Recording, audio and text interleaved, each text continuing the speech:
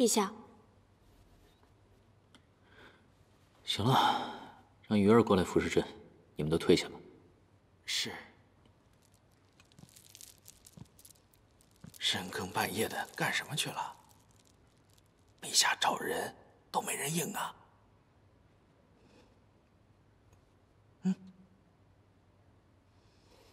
退下吧，都。是。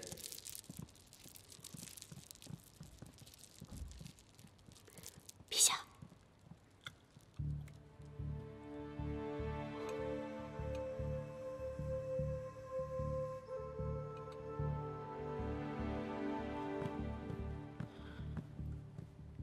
程若愚，把帘子放下。是。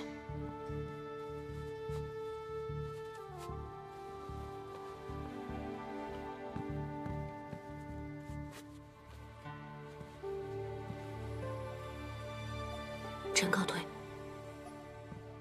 来。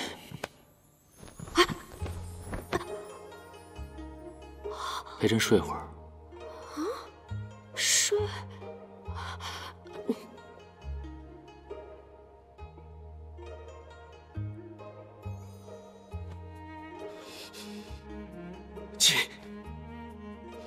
陛下，夜半惊醒，难寐难寐难寐！急召程若愚，宫中侍寝。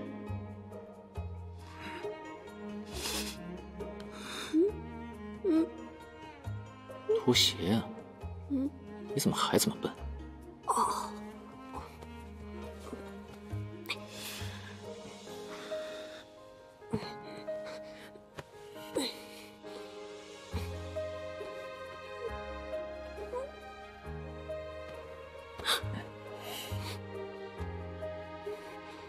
说吧。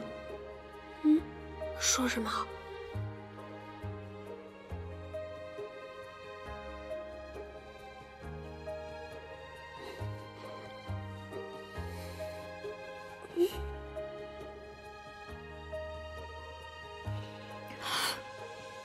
程若愚，难不成你以为朕真的是要你来睡觉的？啊！反间计，懂了吗？哦，对了，胭脂看了高公公的那个碎纸片之后，确实信了，而且很生气。生气？他截住了那么重要的一个大情报，又可以去邱子良面前邀功，他有什么好生气的？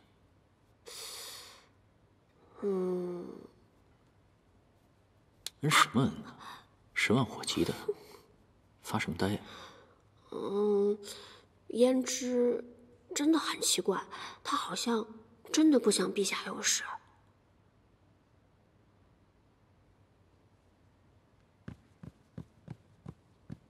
陛下，裘大人担心陛下腿伤，特地让奴才送药来。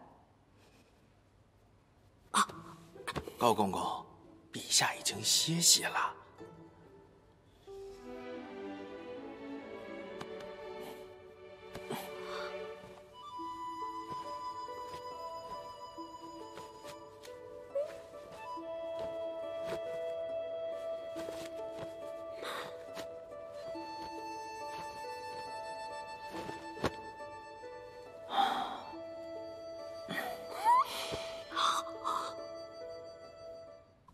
哎呀！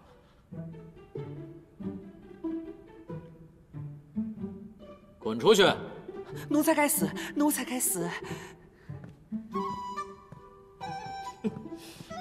记下，陛下让高公公滚。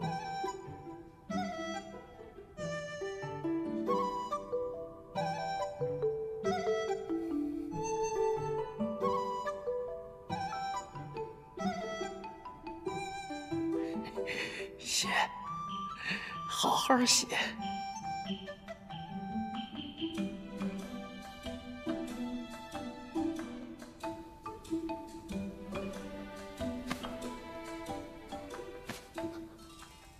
手。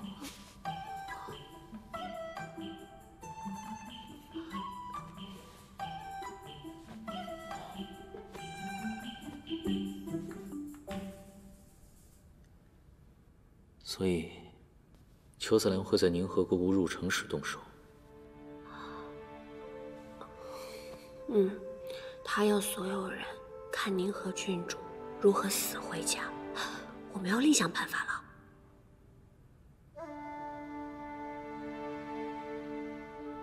你去一趟岐山，去看看那帮死士的武功如何，是否可信，姿势体大，我们每一步都不能错。陛下，我有话要说。说，如果那第三人是宁和郡主的话，居心叵测，陛下您还救不救？你以后说悄悄话，声音能不能小点？您还救吗？果然是色灵之婚。什么？没什么。那您还救吗？救。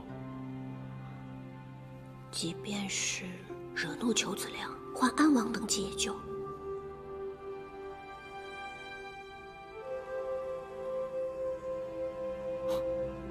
想换掉朕不难，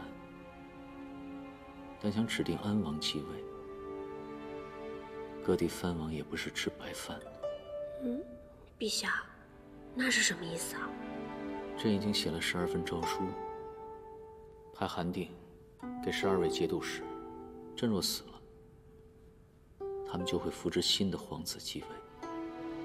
那样岂不是天下会大乱？所以，裘子良现在不敢轻举妄动。他现在所谓的兵权，就只是在恒安城内耀武扬威。到了外面，就是白纸一张。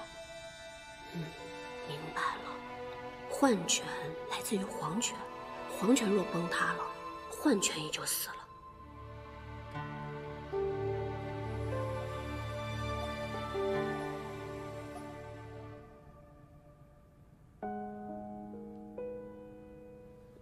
陛下怎么了？我说错话了？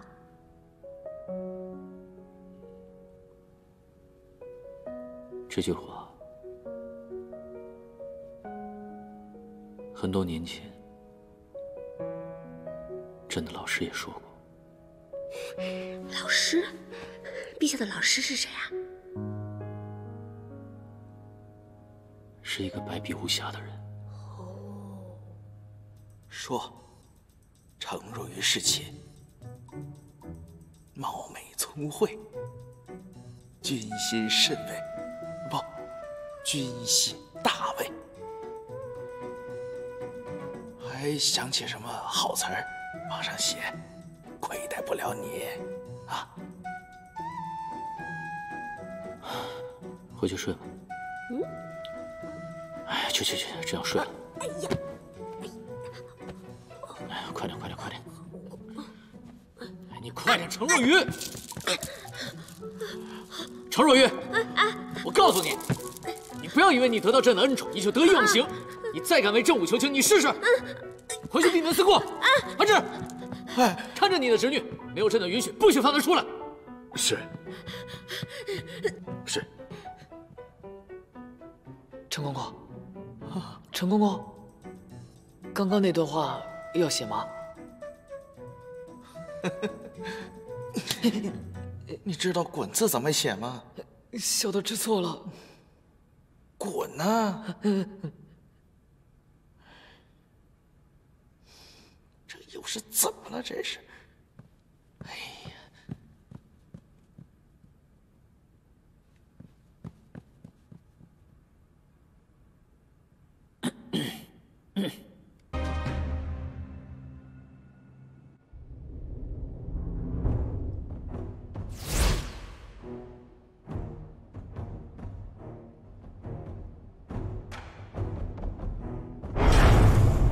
姑姑，陛下，您怎么了？您做噩梦了？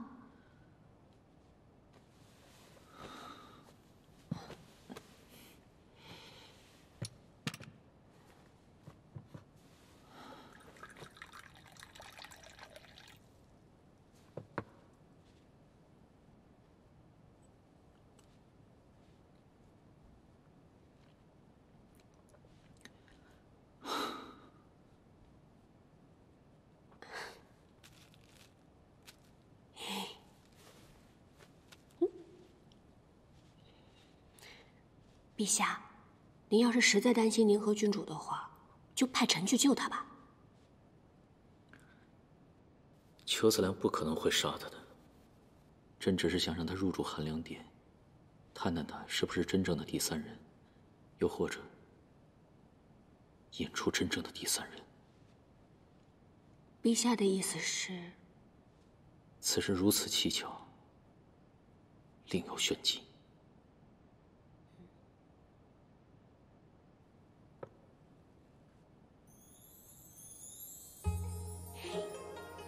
礼泉坊的桂花糕，看来是与裘言之谈得不错，还有心思去买桂花糕。不是，我是正巧路过了，去的时候呢，就只剩最后一块了。陛下，来，陛下您尝一口，吃完之后呢，心情会变好。别家桂花糕，造型呢都精致好看，只有这家的样子。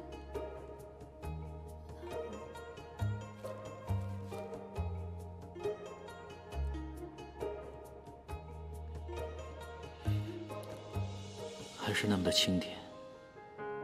地头，你这傻笑什么呀？我是在笑，我觉得陛下特别像这桂花糕。原来，在你的眼里，朕长得像这个呀？鱼儿的意思呢，是觉得陛下像这桂花糕，是因为虽然看起来不是那么的讨喜，但是呢，料足味浓，尤其是这人情味儿，就像陛下对宁和郡主一样。虽然他屡次想要害陛下，但是陛下还是对他像对家人一样。陛下，臣觉得这样的陛下最是好看。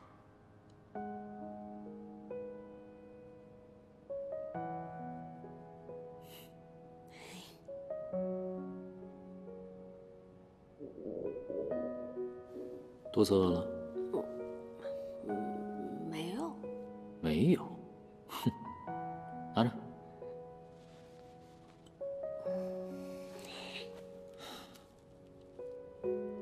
吃吧，害羞啊？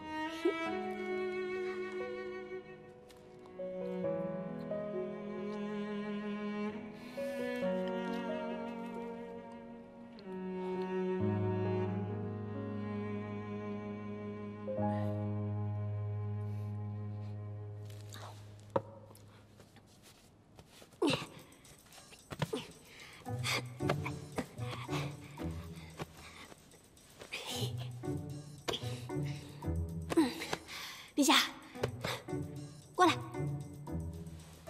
程若雨，你又要做什么？您过来。要真的允许，谁让你上朕的龙床的？又不是第一次了。啊，都不是第一次了。那你告诉我，还想多少次？陛下，您是不是不敢呐？我跟你说，你声音给我小点儿。朕不敢。朕的龙床，朕怕什么呀？怎么，按摩？会不会？陛下，臣以前呢也经常做噩梦。噩梦醒来之后，跟您的症状是一样的，全身紧绷，头痛难眠。这个时候啊，姑姑就常常给我这样按一按，让我放松。所以你视承熙如至亲。以前我什么都不记得，也什么都不会做，就只会哭。是姑姑日夜照顾我。如果没有姑姑的话，就没有现在的我。所以你说帮亲不帮理。陛下，我知道姑姑做错了事，我不愿意放弃，但是为陛下的执剑人，我更不允许有任何人伤害您，包括姑姑。你这年纪不大，想的可真多。一点了吗？好多了，上去一点。哦，陛下，老奴有要事禀报。哎呀，去，哎呀，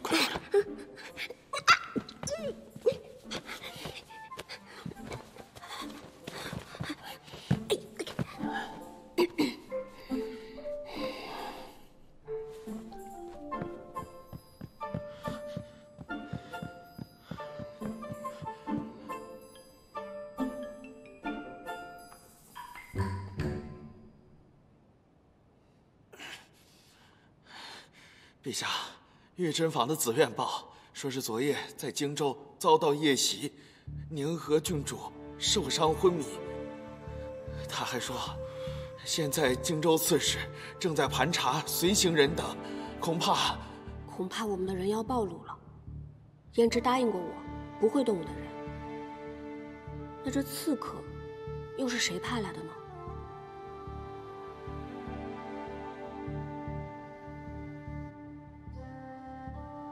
朕亲自去荆州。陛下，这万万使不得呀！现在事态未查明，陛下要去了，那就是以身涉险呐。陛下，让臣去吧，朝廷不可一日无君。陛下您千万不能离宫，让臣代替您去一趟荆州，一探究竟。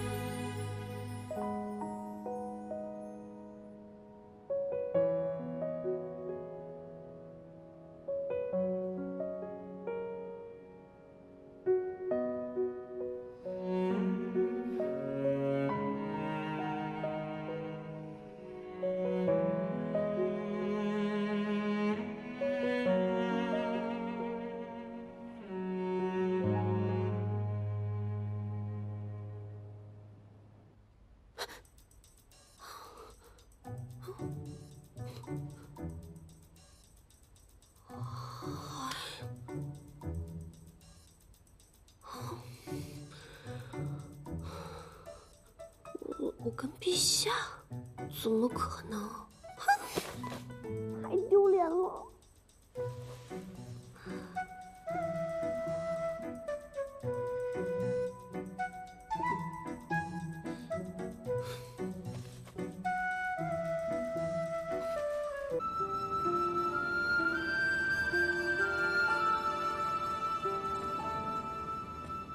陛下，天凉了，回去休息吧。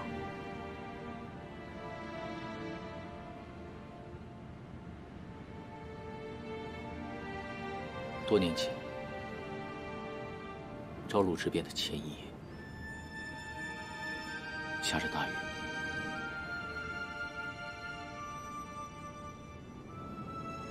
皇兄也是独自一个人在这里看雨。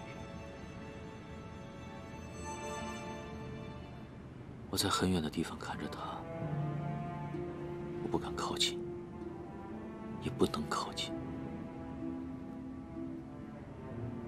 当时我就在想，皇兄到底在想什么呢？先帝当时想的，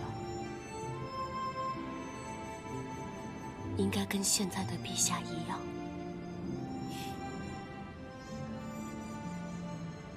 可朕想的是，朕比皇兄可幸运的多了。正路李旭本就是庸碌之辈，而朕的身边有老师，有李德云。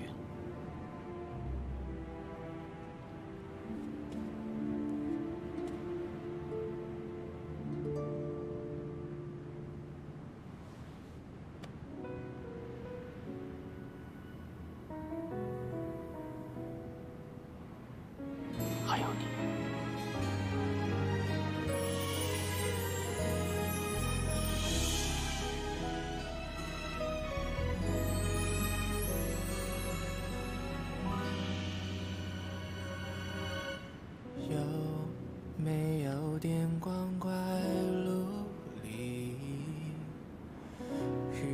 星辰悬在耳际，要不是时间停在风肃金河后，君王在母亲，兴看采花菊，今日太结冰。用我的影子照住你，让心跳牵长一滴。月儿，终有一天，朕会还你，还这个天下一个盛世太平。我信。错过了海枯石烂，天地间多少牵绊，庸人自扰为歌相伴。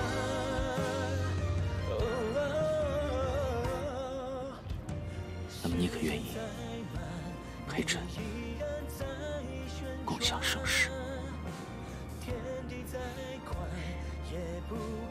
陛下，您别忘了，我可是您的执剑人。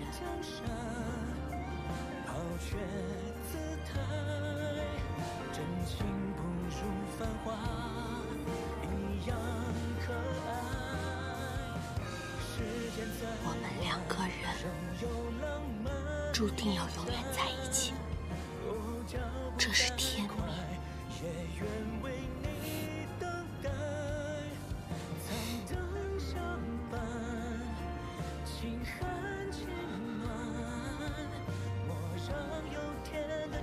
既是天命，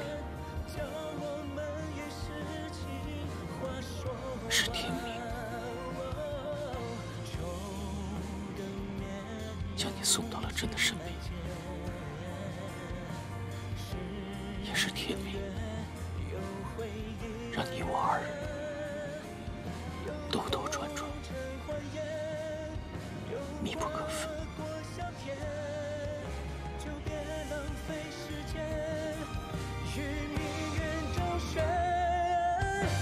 拥抱再难，思念已入门怀。生命再短，诺言依旧千载。爱难复怀，只要我在，日月不会掉下来，让我能这一世到梦未来。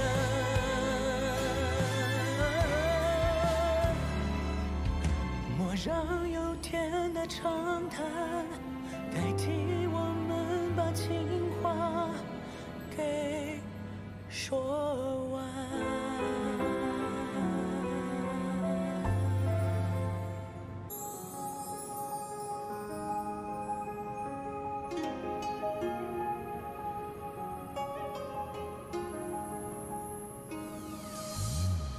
红烧河竹南东，肆意醉春风。情歌放晴空，偷得半日舍。黑白已经朦胧，悲欢一夜更。旧章借阵风，今朝莫匆匆。昨日与笛声尽，无惧让难言情语。命运在暗中默着，一泓莲香细雨。人间琐事难尽，爱恨皆伤几尺余。而那扬起的伏笔，分明是我心。这生死对于我如云烟对苍穹，如今月吹三风，现钻进你的梦。这小小一红尘，愿万事随陛下，该早朝了。微臣更衣。风雨间一缕红，红间一场风。君未觉情浓情。邱子良之前确实在闭关，但是他炼的丹药有问题。是王叔设计的吧？是的，连同那个神医一起。在此之前，裘彦之跟程曦把他的神裁军折腾得四分五裂，让他相信有内奸的存在。于是他为了引蛇出洞，故意假借闭关，暗地里让左居秘密调查。所以左居呢，其实早就回京了。是，他一直藏在高平家里。他都查到了什么样的真相？光网、裘彦之还有玲玲全都暴露了。不过陛下还好，我们之前做事一直很小心，没有引起他们的怀疑。光网从招录时就在筹划这一切，甚至是更早的时候。他还真是藏得够深呢。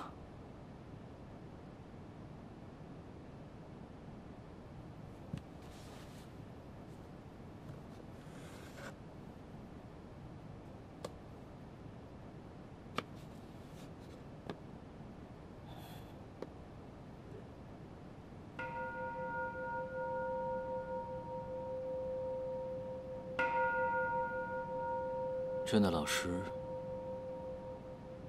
生前评价过光王叔，说他池中少言，必有大慧，而大慧者必有大智。可是他为何要一次次的阻止程曦，又一次次的救陛下呢？因为他很爱惜自己的羽毛。朕跟他完全不一样。朕为了达到目的，可以认贼作父，可以弑师篡位，可以背负全天下的骂名。可他不一样，他是光王，他必须要白璧无瑕。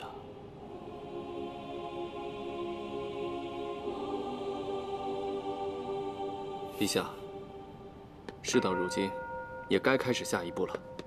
李大人那边已经准备就绪，就等陛下收网。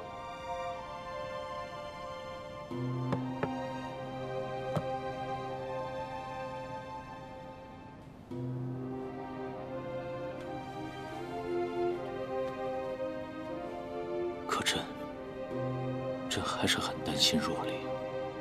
陛下，如今正是关键时刻，千万不能感情用事啊！他明知朕有愧于王家，却还肯为朕赴汤蹈火。朕这一生实在是欠若琳太多，因为他知道他爷爷是为何而死。只有陛下您赢了，这一切的灾难才能真正结束。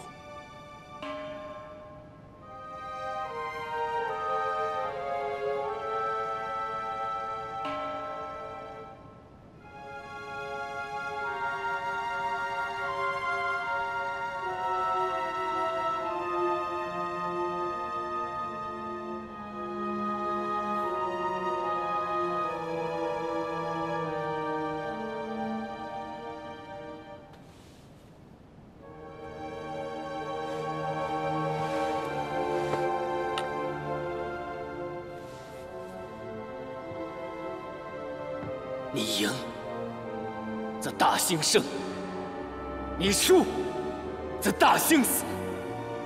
告诉朕，你能？是。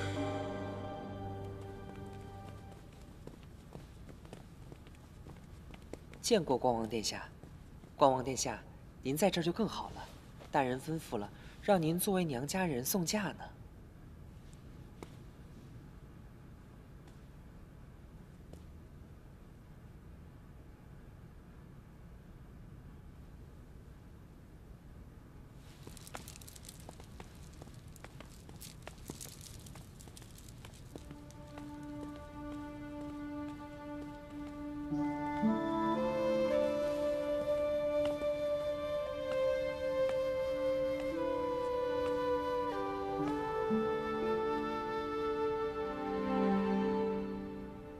裘小姐果然是贵人事忙，到现在也没梳妆打扮，难道忘了今日大婚了吗？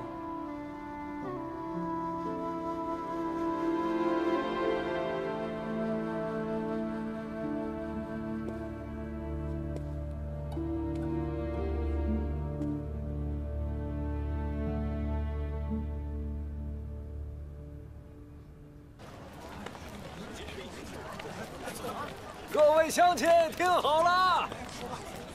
陛下今日大婚，解放酒禁，特赐美酒与民共谱，大家都有啊！来来来，排队领啊！这么快就到大婚的日子了？来来来，都有啊！来来来，哎，来，这种喜酒，可真是喝不下去。哎，拿好了啊！哎，下一位。元修，元修喜欢胭脂，胭脂却要嫁给陛下。来，每个人都有啊！哎，排队来，来，哎，拿好啊！哎，拿好了啊！滚！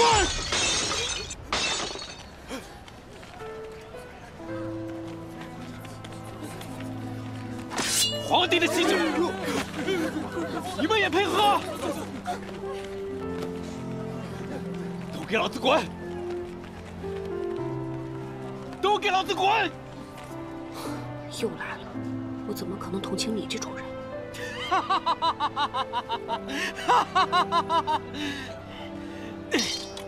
都是老子的！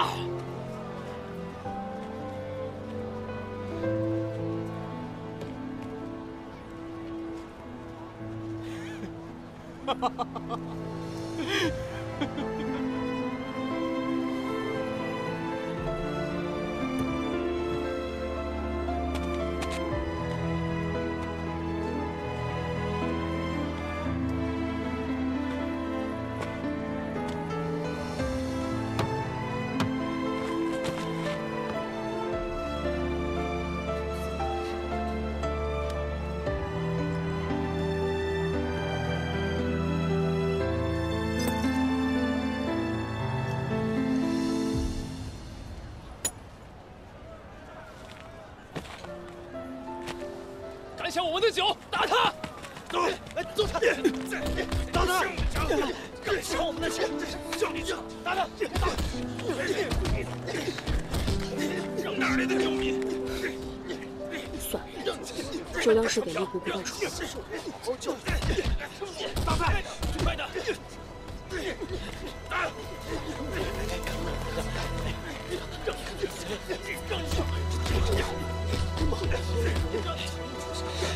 哎呀，别打了，大伙儿住手啊！哎呀，别打了！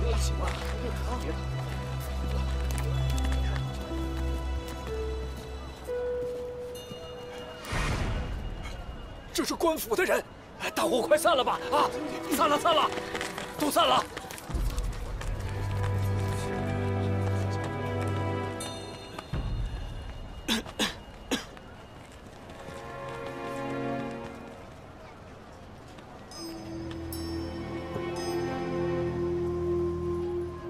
这种喜酒，可真是喝不下去。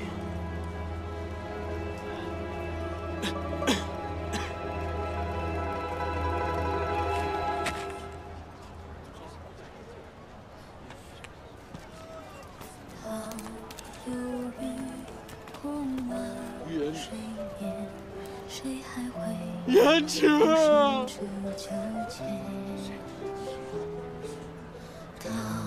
风雨空了长街，谁淋过仍披星戴月？有人留恋，亦有人决绝，看不清的都在白天。没有边界，就没谎言。可沙场从未教我天边。我何尝未许下心愿，又何曾被一样想念？那旧愁未歇，眼梦他恋，看爱恨谁先瓦解？漂泊出的沧海桑田，没有你便满是天堑，在口蜜腹剑，山高水远，拜见娘娘。不能平白擦肩。我奔在你的流年。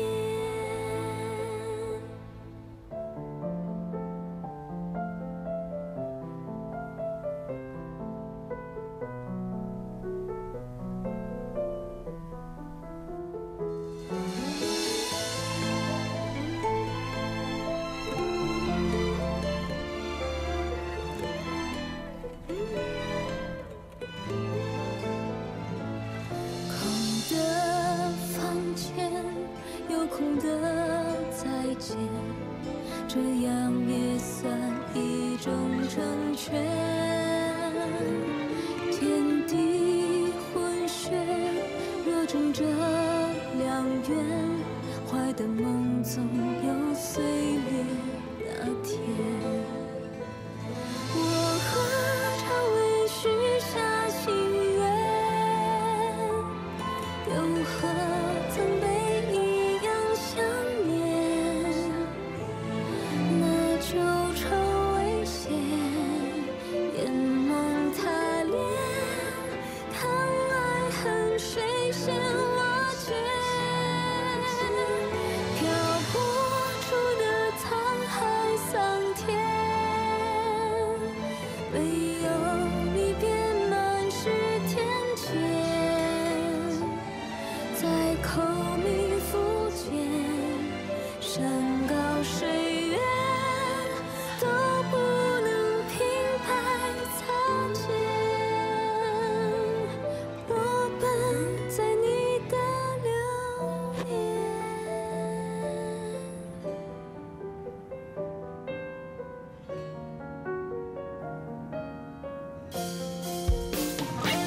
生命恰似浪花落叶，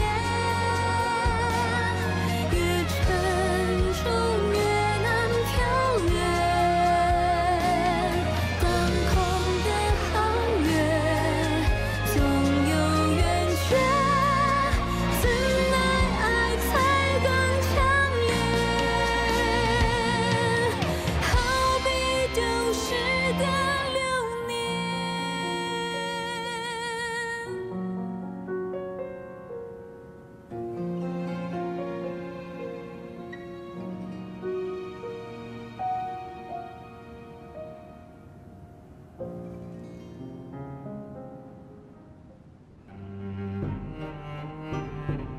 起轿。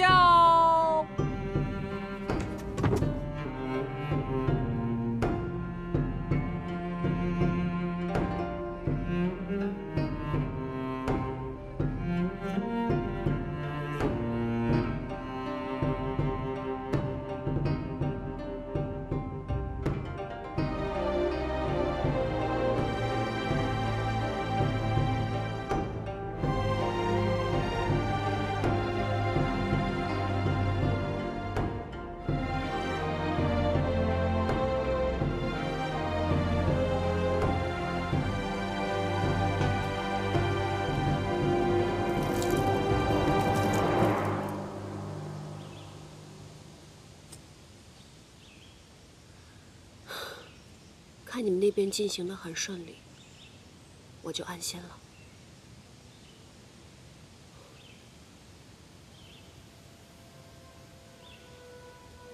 又是他们。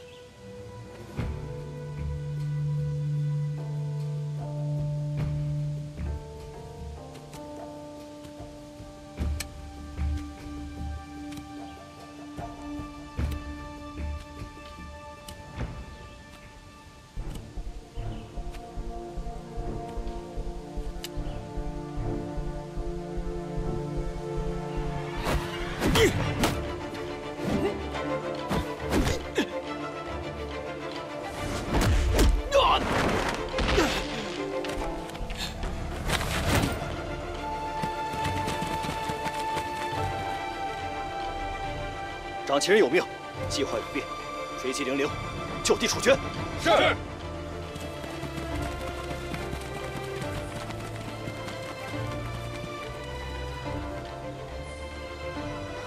胭脂不会杀我，究竟发生了什么？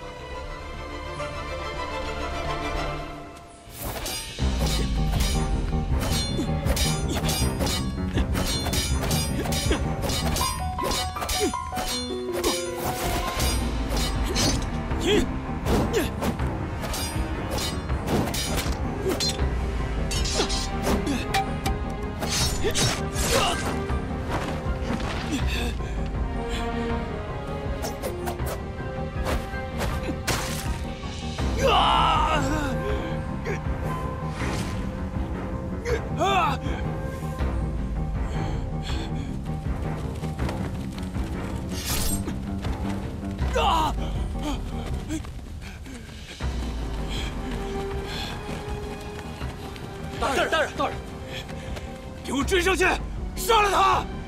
是。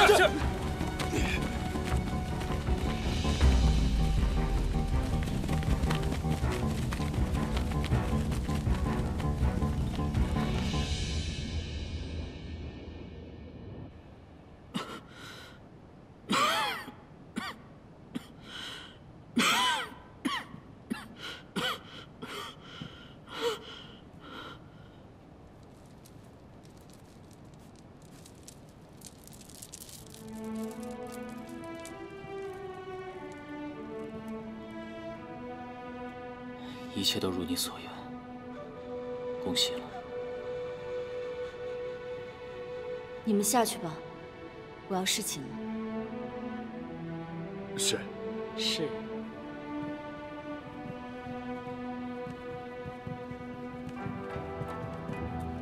侍寝。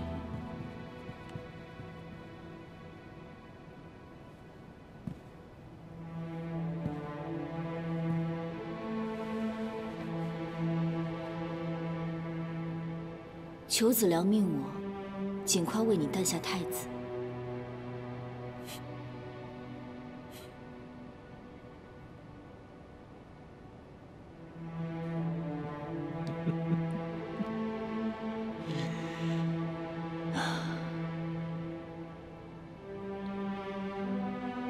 真是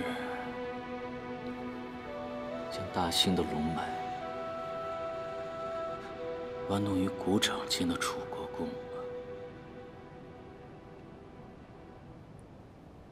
所以，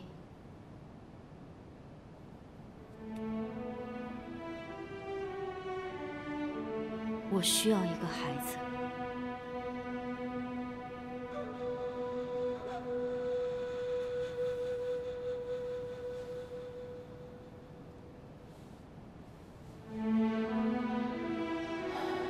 朕这样子，怕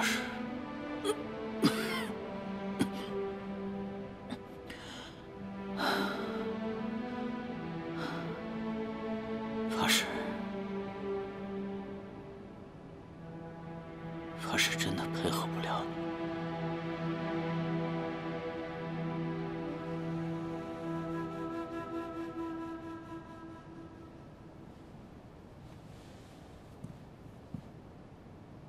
既如此，臣妾便先告退。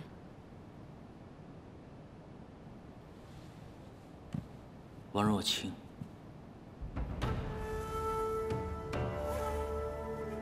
朕已经知道你的真实身份。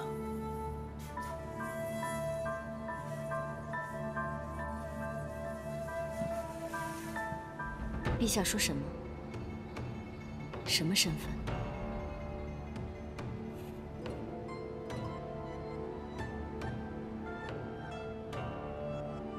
你难道不是王若清吗？若陛下需要，我也可以是。就像当时韩月需要一样。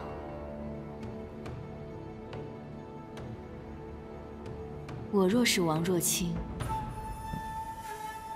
我就要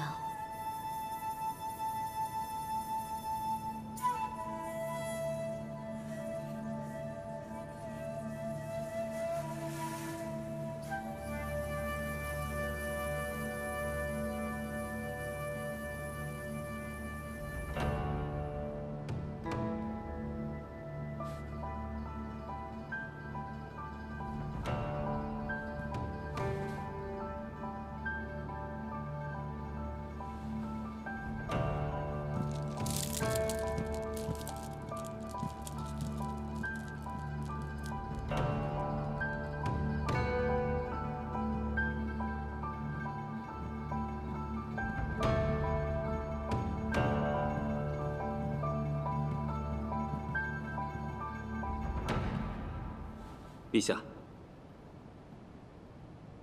如何？是她吗？老奴已经是第2次来认这位姑娘了，长得倒是挺像的。陛下若真想验证她是不是若晴，其实还有一个办法。你有什么办法？大小姐小时候极其怕猫，一见猫以后身上就起疹子。可是小小姐小时候极其喜欢猫，所以小小姐小的时候只能玩假的猫。小铃铛。对，就是那只玩偶猫，它的名字就叫小铃铛。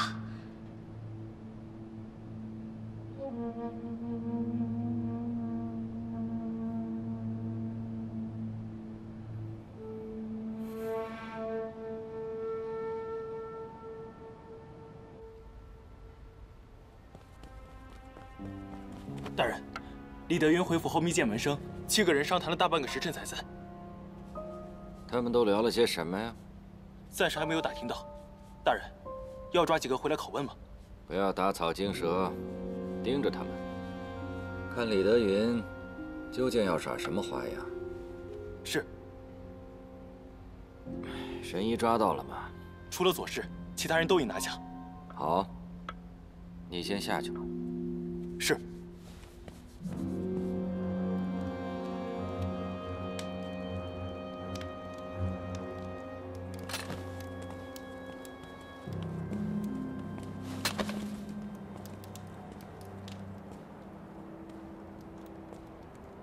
本宫没死，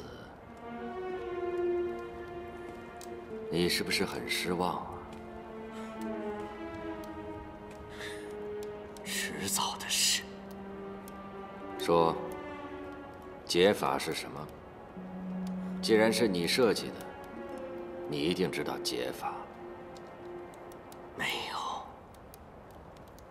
邱子良，你就等死吧。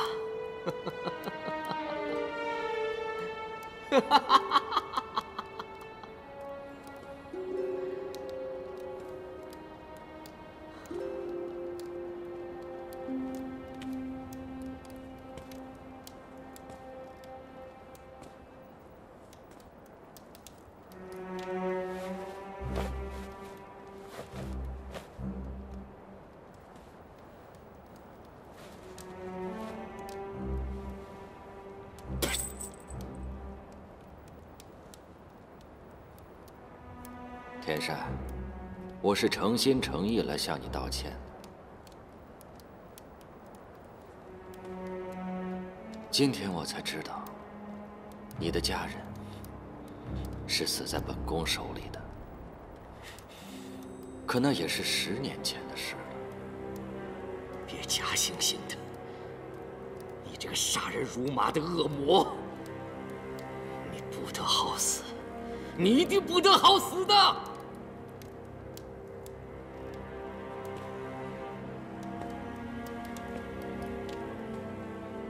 天善，歉我也道了。你这么说，我就不爱听了。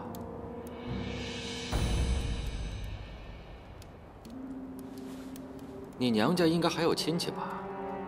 这样吧，你1日不说，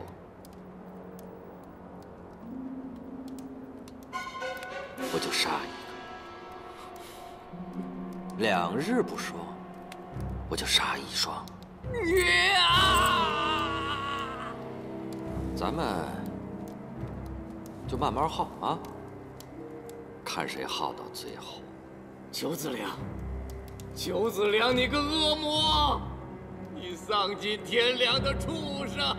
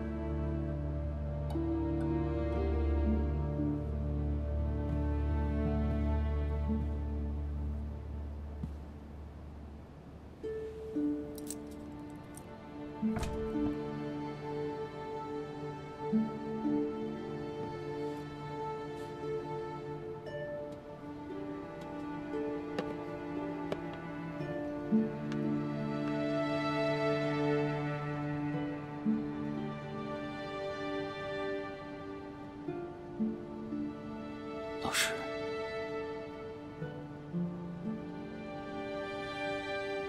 王叔究竟图的是什么？皇位、天下，还是真正的盛世大兴？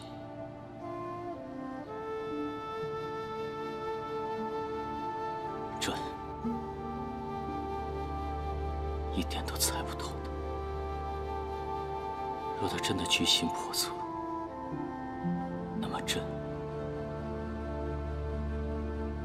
应该如何处置他？关他、放他，还是杀了他？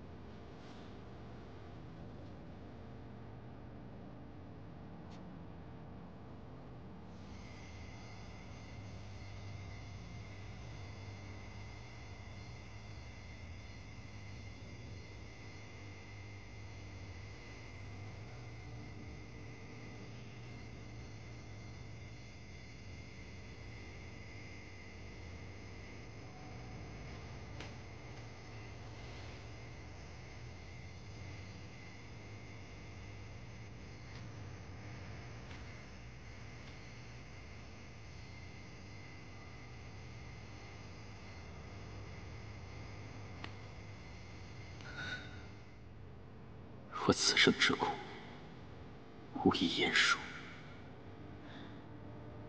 然而遇见你，便是上苍怜我，赐我的最大欢喜。若离，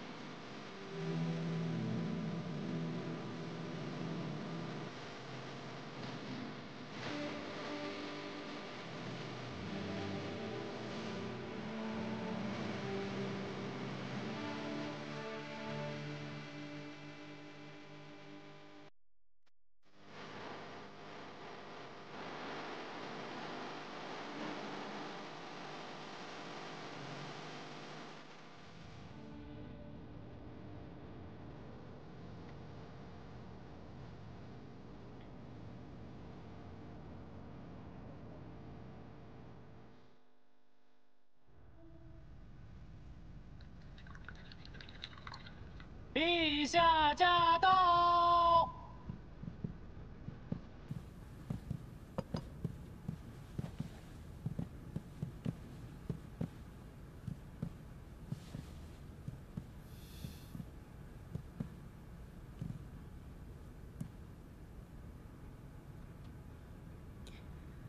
陛下龙体微恙，就不必来看哀家了。皇祖母，礼不可废。胭脂见过太皇太后。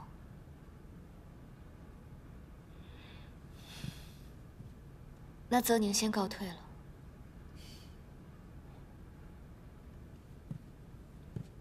朕送走你。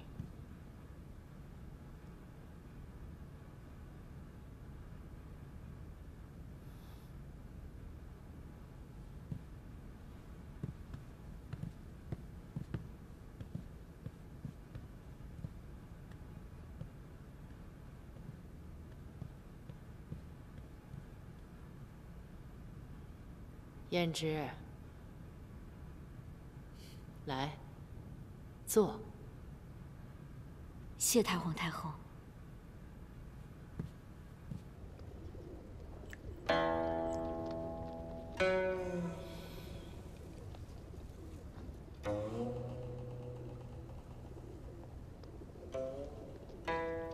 削减神裁军编制。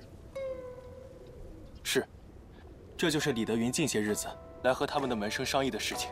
好啊，趁本宫闭关，看来这些跳梁小丑们跳得挺欢的。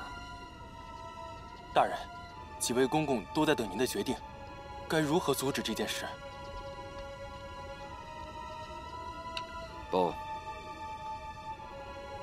让他去。之前不是亏空了几个月的粮饷吗？放风出去，就说是李德云贪污的。不仅如此，他还要进一步的削减粮草。如此一来，怕是军中会闹事。让他们闹吧，是时候要拔掉李德云这个眼中钉了。是。程曦何在？在9号牢中。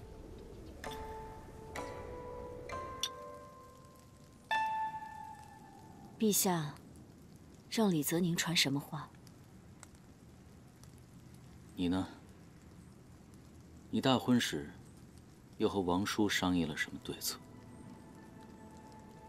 陛下没有太子，很危险。的确。所以陛下和李大人要尽快行事了。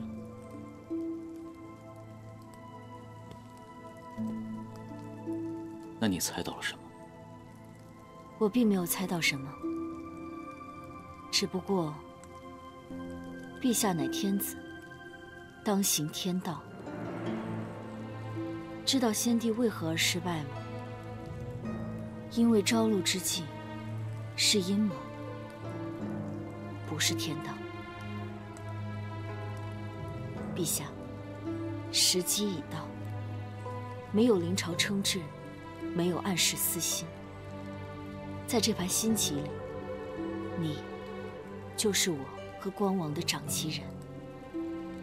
这一局，由你和裘子良堂堂正正的下。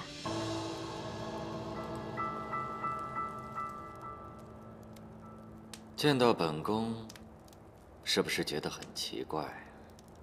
你闭关结束了？是啊，闭关是因为有一些事情想不明白，现在想清楚了，自然就出来了。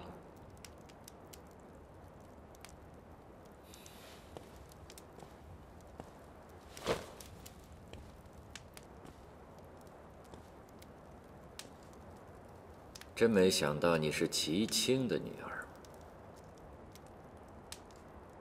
齐青谋反失败后，你流落他乡，被程怀志所救，然后跟着程怀志一并来到恒安。你又怂恿程怀志卖身进宫，是为了跟你那个同母异父的弟弟光王相认。从此以后，你就为光王谋划登基。朝露之变后，你怂恿文宗传位给光王。文宗如你所愿，写了遗诏，命韩岳交给王阳。本宫快你一步，抄了王家，杀了王阳。等你赶到的时候，遗诏已经不知所踪。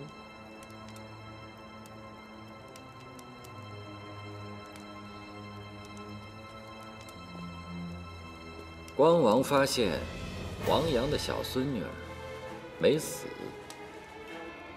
就把她带回去，左思右想，最后还是把她藏在了紫衣区。你觉得那小丫头可以牵制启燕，就欣然同意了，还帮她捏造了假身份，改名叫程若愚。你什么都知道？当然，只要是本宫想知道的，本宫都能知道。但你有不知道的，你的好弟弟一定没告诉你。不只是王若琳，还有她的姐姐王若清，也都活得好好的。王若清没死。胭脂，胭脂就是王若清。胭脂是王若清，是鱼儿的亲姐姐。之前你设计的程若愚和齐燕，如果说程若愚和胭脂这一对儿，会不会更有意思呢？你想做什么？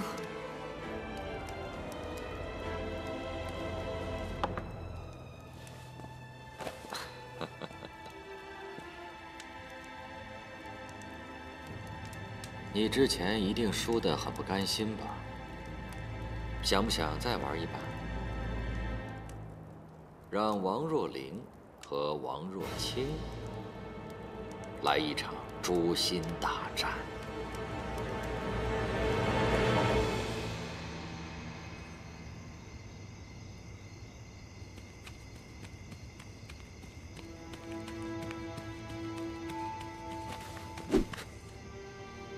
若琳，严修，究竟发生了什么事，竟然让左氏亲自出马？我奉长亲人之命来保护你，你跟我换条路走，不要去艰难了。我不需要你保护，也不会换路的。我真的只想带你去安全之地。你最好不要跟着我，否则别怪我不客气。若琳，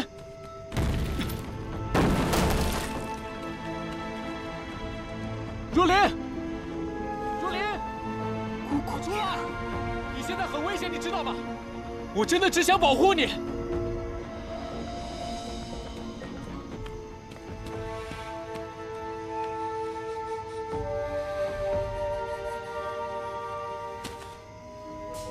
姑姑，姑姑，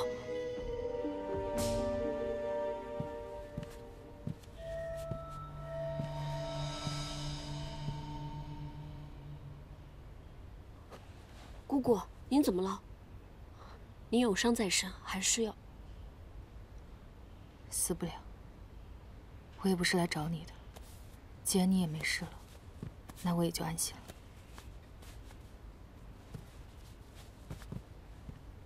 那你要去哪儿啊？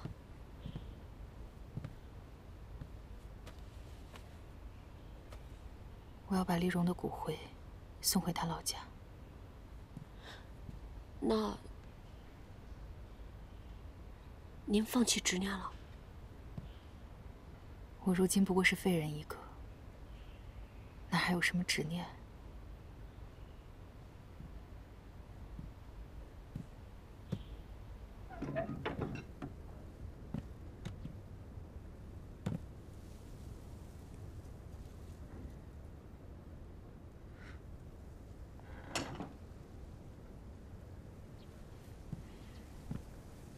姑姑，要不然我送你吧。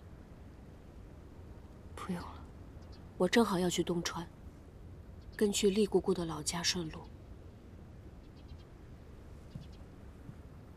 玉儿，谢谢你。